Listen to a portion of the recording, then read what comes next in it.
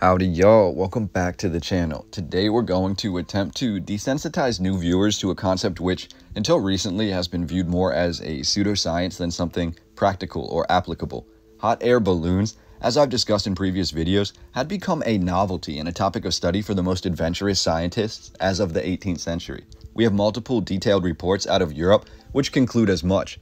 Something that these early vessels seldom had was a power source. For the most part, the mechanical aspects of early hot air balloons were simple, involving inflation of the balloon on ground level and allowing the wind patterns around you to determine your route of travel. To apply directional steering to these miraculous devices, to apply a consistent source of energy, would be an aspect established at a much later time, creating the vessels which would be deemed to be airships. We have rigid airships of later years, like the German Hindenburg, which was constructed using a large, formidable metal frame. But we also have earlier airships, ideas by entrepreneurs and enthusiasts alike, who attempted to conquer the skies with a wide variety of unique designs. We have a multitude of different style airships arising in the early 1900s, those ingenious feats of craftsmanship, which were some of the first to apply directional navigation to the air. While these earliest of documented airships are truly a spectacle of the 20th century engineering, I'd like to peel back the proverbial page one step further and focus on the years of 1896 and 1897 specifically. In today's video, I'll be referencing Airship 1896-1897, The Advent of Techno-Wizardry by Richie Cooley. This paper contains references to over a dozen other books, first-hand accounts, and a cornucopia of well-documented, nationally published, and well-criticized articles from 1896 and 1897. The topic of discussion, a mysterious airship, which was first sighted in California in 1896 before the articles of its sighting, which were almost always at dusk, were published all around the country. These articles were almost instantaneously mocked by the scientific community and the rest of the public. That is, until the sightings of the same exact vessel started appearing in local newspapers all around the country, in a pattern beginning on the West Coast near San Francisco, before being seen in Texas, followed by the Midwest.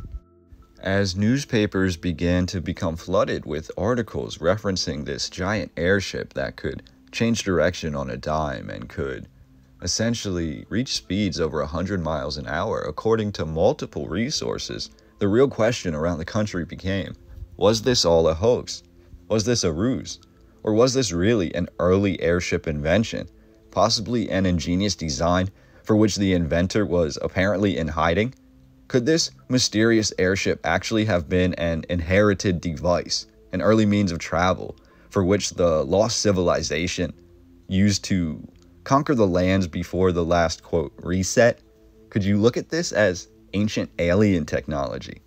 I'm not one here to speculate, or to often lend credit to a few individual stories or local articles. However, I do believe there is always a bit of truth into every published article, and if we know how to read between the lines, we can pick apart the apparent from the implied. And in the case of the mysterious airship of 1896 and 97, we have literally thousands of documented sightings, including signed statements and affidavits by high-ranking members of the government swearing oaths on their livelihood that they all witnessed the same enormous airship.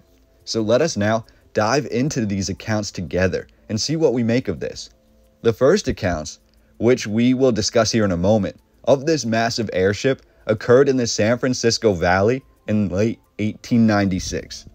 However, the same week that the first sighting of this mysterious airship occurred, there was a man who came forward by the name of George D. Collins. Now, Collins was apparently an attorney, and Collins claimed he was the attorney of the inventor or the founder of this mysterious airship.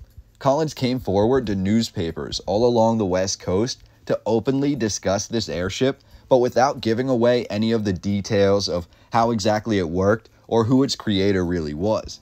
Here's a quote given by Collins directly to the Sioux City Journal dated November 23, 1896, and I quote, "It is perfectly true that there is at last a successful airship in existence and that California will have the honor of bringing it before the world. I've known of the affair for some time and am acting as attorney for the inventor. He is a very wealthy man who has been studying the subject of flying machines for 15 years and who came here 7 years ago from the state of Maine in order to be able to perfect his ideas away from the eyes of other inventors. During the last 5 years, he has spent at least $100,000 on his work. He has not yet secured his patent, but his application is now in Washington.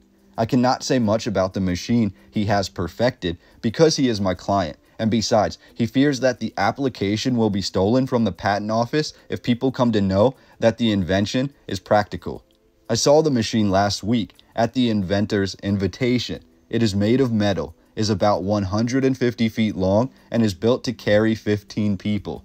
There was no motor power as far as I could see, certainly no steam." End quote. Now, that's interesting to say the least, and after this, the same week, that's when these sightings started. Except the airship in all of these sightings wasn't traveling during the day. It wasn't traveling to be seen. The airship was traveling in darkness, basically moving at speeds that were unimaginable to the people of that time. The estimates that were published in different articles claimed the airship to be traveling well over 100 miles per hour. Some say 200 miles per hour. Some claim 250, and they say that it moved nearly silently. It would come to a complete stop in the middle of the air. It would be able to turn at 90-degree angles with ease, and the ship is still described like the one originally mentioned by Collins, the lawyer. It is described as a long, almost hot dog shaped or tic-tac shaped vessel. And this vessel appears to have little or no motor, yet in most of the accounts that were published, when this vessel zooms off, it doesn't seem to leave behind a cloud or dust or residue or sound. What's furthermore, as the sightings began to rise in the San Francisco Valley in November of 1896, that is when all these attorneys, like Collins, rise out of the woodwork to claim that they know the inventor of the airship. We also have an article that was published on Sunday, November 29th, 1896, in the San Francisco Call, in which a man by the name of William Henry Harrison Hart, who once ran for the state attorney general, claimed that he was also in cahoots with the mysterious airship inventor. In this article, Hart is quoted as saying, and I quote, "I have not seen it, the airship, personally, but have talked with the man who claims to be the inventor. I have spent several hours with him. He has shown me drawings and diagrams of his invention, and I am convinced that they are more adapted for the purpose for which he claims them than any other invention making such claims that I have ever seen." End quote. And that's all fine and dandy. A mysterious ship, shady rich guys looking to claim it as their own, or somebody who hired them to be the attorney to claim profits. Sure, that makes sense. But what we want to know in this video is the truth. And I believe the truth can be best deduced from the multitude of sightings that were reported, beginning with those in California.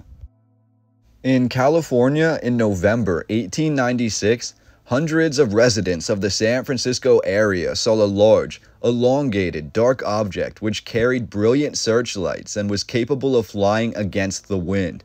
Between January and March 1897, it vanished entirely. And suddenly, a staggering number of observations of an identical object were made in the Midwest. Pseudo-scientific research conducted by Don Hanlon and John Keel may shed the best light on this subject matter, and from John Keel's work, we have this overall summary, as well as the numerous newspaper articles which we will discuss today.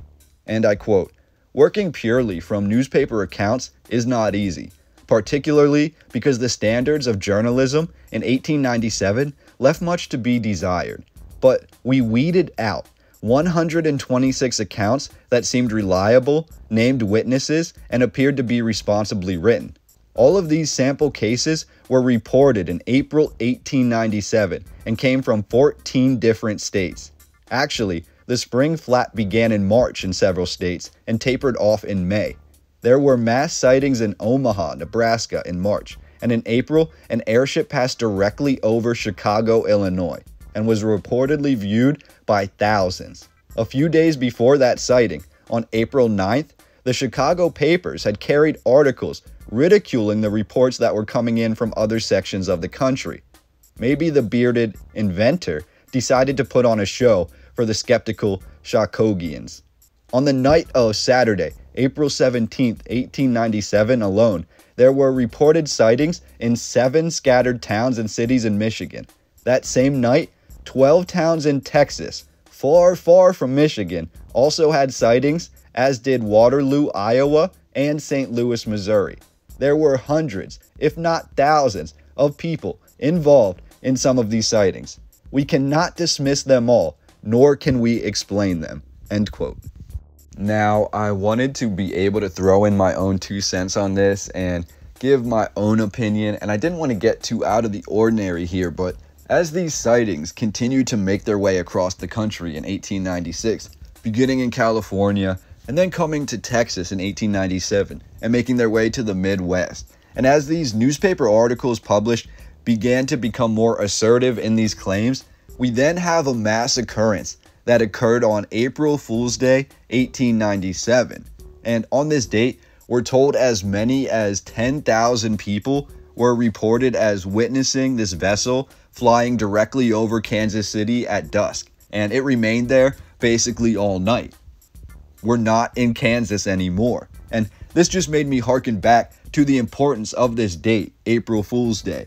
One, we have modern naysayers who may claim that this date was chosen basically to allude the public to the idea that this mysterious vessel was in fact a hoax, seeing as the largest occurrence, the most noted occurrence with the most people, the largest sighting of this vessel occurred on April Fool's Day.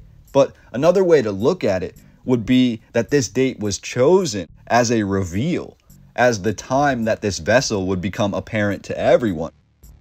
As we look at the history of April Fool's Day, let us not forget its earliest origins, which many attest to the Bible, including the London Advertiser, which published on March 13, 1767, an article which read, quote, "The mistake of Noah sending the dove out of the ark before the water had abated on the first day of April, and to perpetuate the memory of this deliverance, it was thought proper, whoever forgot so remarkable a circumstance, to punish them by sending them upon some sleeveless errand, similar to that ineffectual message upon which the bird was sent by the patriarch." End quote. Now imagine if this airship, metaphorically speaking, was like the dove. This vessel was sent out by some civilization to test the waters of Earth, to see if Earth was ready for this technology. That's just a theory, but the vessel could be from an otherworldly being, and that is worth noting here. As we dive into these accounts further and begin to read the accounts from the Midwest in 1897, we have many of them that read as follows, and I quote, "In total, there were approximately 150 sightings in roughly 20 states. Then, in April of 1897, just as suddenly as they had started, the sightings came to an abrupt stop. While many accounts can be written off as hoaxes, mass hysteria, or even the misidentification of astral phenomena, such as comets and meteors, a handful of accounts were credible enough to generate some lift. Just a few days after the Sacramento sighting, 50 miles north, in a town called Stockton, Colonel H.G. Shaw was driving his buggy through the countryside when he stumbled upon a landed spacecraft.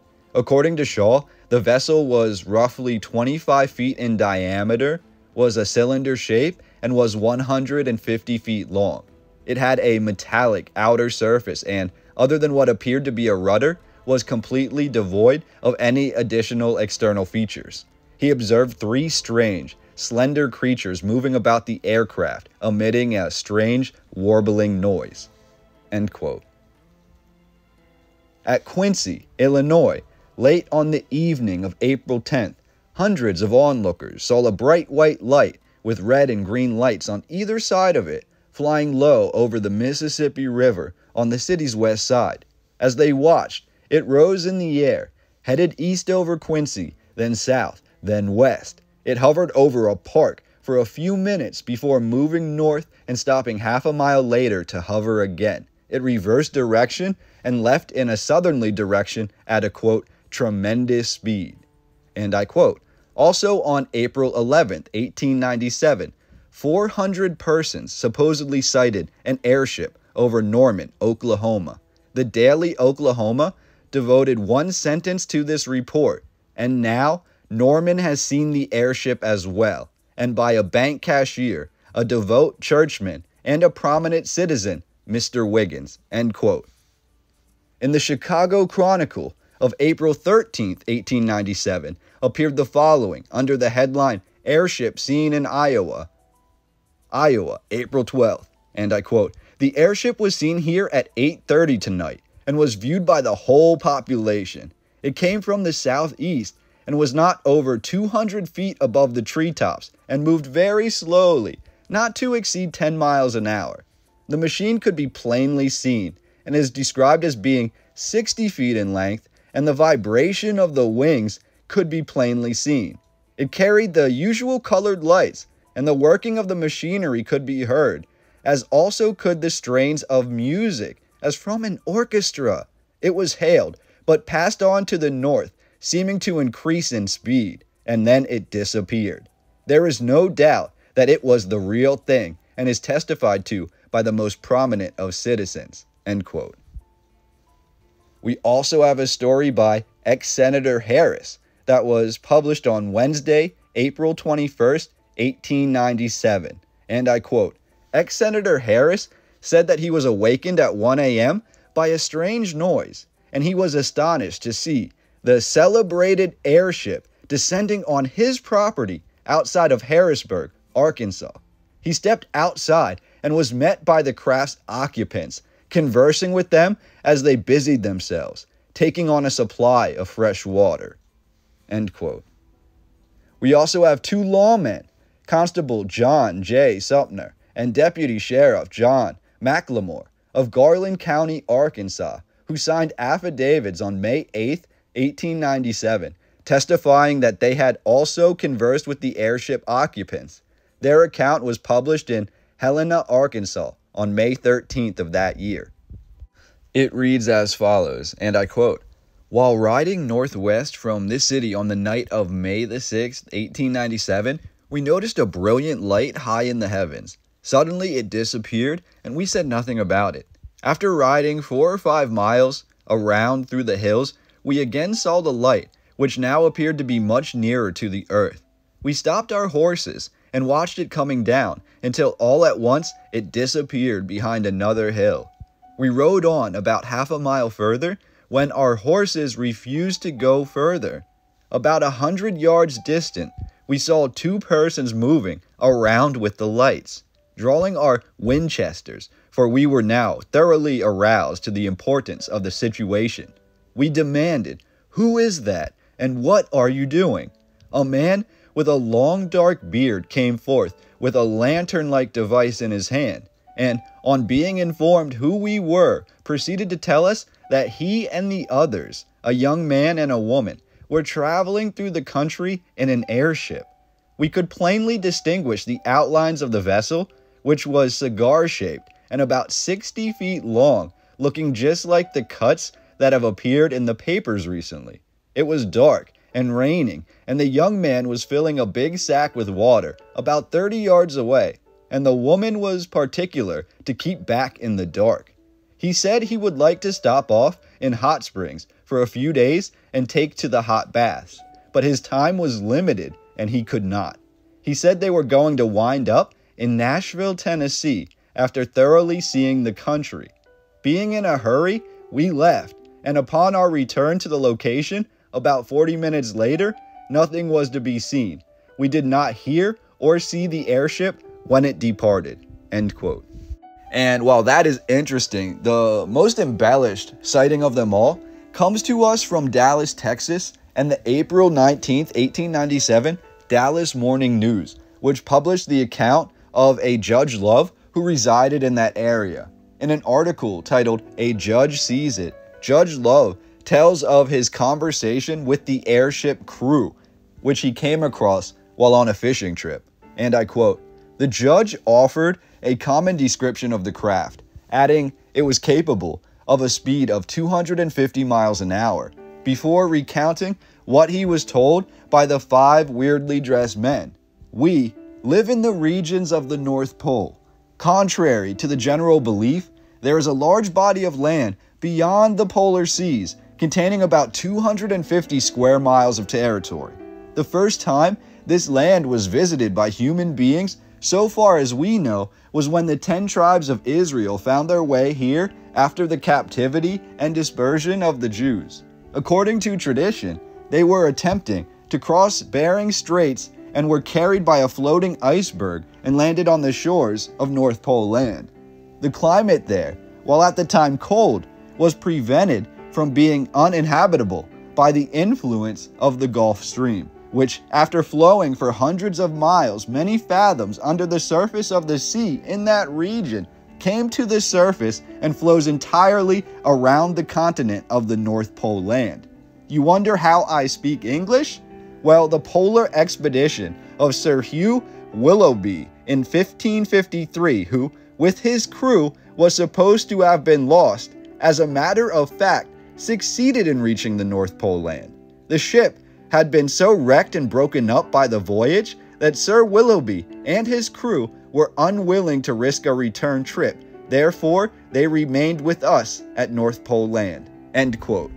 So that's about as out there as it gets. We basically have claims being made here that people were attempting to speak to this vessel, not when they were in large cities and it was flying overhead, but when they were in small groups in the wilderness and they would encounter this vessel. People were making claims that they talked to the people from this vessel, the humanoid creatures, that these creatures said that they had encountered human beings in the North Pole, that they had a base in the North Pole, that there was land that was habitable in the North Pole. And then you look at Project High Jump, and you look at things that happened with the US government some 50 years later or so, and you look at Admiral Byrd, and you look at all the things that he did to try to explore the North Pole, and you wonder if there's any sort of credible information that's actually being given here in these newspaper articles. Like I said at the beginning of this video, one thing that we must do is read between the lines here, and I believe, especially in this case, when we see what happened later and how this information was basically in the 1890s looked at as a hoax, yet we have operations that are happening based off this information some 40 or 50 years later. And I just find that really revealing in this narrative. But that's about it. That was the 1890s, when we have a multitude of sightings of this same vessel that was happening all around the United States. This could be a hoax, yes, but we also have accredited doctors, lawyers, and government officials risking their reputations claiming to have seen or represent this craft. We also have over 200 unique sightings by tens of thousands of people in less than a one-year period from a wide range of states across the US. We have descriptions of the vessel that all match, published on nearly the same dates in areas hundreds of miles away from each other, all describing basically the exact same craft. Meaning, if this was a fabrication, if this was a hoax, this was one that had to have been planned months to years ahead of time. Finally, we have a claim from someone who says that they actually spoke to the owners or the conductors of this airship. So while many want to claim that this is some sort of UFO or alien technology or from an alien origin, as we apply what we read today, this science, to what we've already read about in my other videos looking into old world research about Tartary or about the missing civilization. Some don't like to call it Tartary, but about the civilization of advanced technology that seemed to be here before the last reset, about airships and mooring masts, about the abundance of platforms that were built for airships, yet nobody uses the airships anymore, but we still have these massive buildings that have basically spots for these airships, about the ideas that old stadiums and things like that, the locations that are designed like that, could really have been housing stations for these airships. We're looking at a lost society of the past, about the tales of the worldwide, really, society, this united society that was pre-existing. We have highly advanced cultures, highly advanced architecture, and now we're looking at highly advanced flying vessels that are coming to us really out of nowhere, appearing in the late 1890s. And I'd really just love to hear what your opinion is about all this down below. But if we want to look at it in the sense of at least theorizing that there was some sort of advanced previous society, one that had advanced architecture, had advanced abilities, or at least had advanced knowledge and the ability to build these sort of airships, if you want to look at that as they basically stemmed out from somewhere. I made a video previously where it appears they stemmed out of northern India. That's why we refer to them as Tartary, because that's where this knowledge came from, that area. But others don't like to use the word Tartary, but I do. So we can say that this Tartarian civilization really branched out. It brought its knowledge to the better parts of the world, but eventually the knowledge was able to corrupt a certain group of individuals, and they in return look to out this society. They look to remove this technology, these free advancements from the public's eye. And basically that shifted this society in this theory. And that society in this theory then traveled across the sea, across the Atlantic, and ended up in America. Now, I can't give you an exact timeline for this because, again, this is all a theory, and time is really of the essence in this discussion, in the fact of we can't really match things up perfectly with the timeline. But according to this theory, we can say that they left Europe at some point and they settled in the Americas, at which point they kind of thrived in the Americas. That's where we get all of the, quote, Native American and indigenous structures that are so magnificent that the indigenous people themselves have tales for, because they can't explain how these mounds and these other epic features were built. But I digress. Basically, at some point, the Europeans then made their way to America. They made their way to the East Coast. So at that point, that's when the ancient mound builders, these other people that were probably leftovers from the pre-reset civilization, that's when they themselves moved west in America. That's when they crossed the mountain ranges, and that's when they ended up in what I would theorize is California. That's why you get all the old stories of California, of the Amazonians, of all the epic architecture, and the island of California. You get all of these, quote, hoaxes that occurred about California as well. And I believe that really stems from, if there was this ancient pre-reset civilization that brought knowledge to the world, and they really were being pushed back, basically pushed further and further to the edge, I believe their edge became California. And at some point, eventually, the European settlers even made their way to California. And at that point, you just have this small little patch of this pre-reset civilization that basically refuses to assimilate with the rest of the public, or is unable to basically create its own utopia again. So that is when you have all of these devices really coming to the public eye. You have technology that seems to be pre-reset coming back to the light, like these airships and like other massive guns, massive weaponry, star forts, and things like that. It all appears to stem from this rediscovery of this ancient pre-reset civilization that was only discovered when the Europeans pushed the whole way to the West Coast and encountered these individuals once again. Now, did they know what they were discovering? Did they have any idea what these airships really were? I'm not exactly sure. But what we do have is, within a couple years of the panic of 1896 and 1897 regarding these airships in America,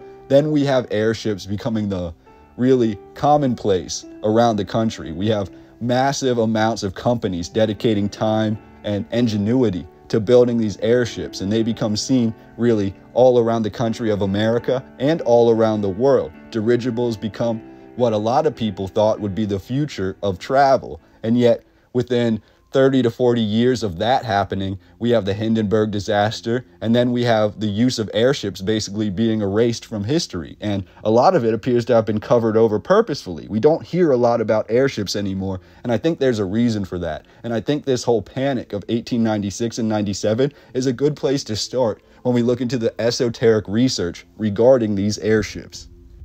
What's really strange here is, when the initial 1896 and 1897 airship craze began to die off, which it did very rapidly in 1897, it was almost entirely forgotten about, and it seems like it was forgotten about almost instantly.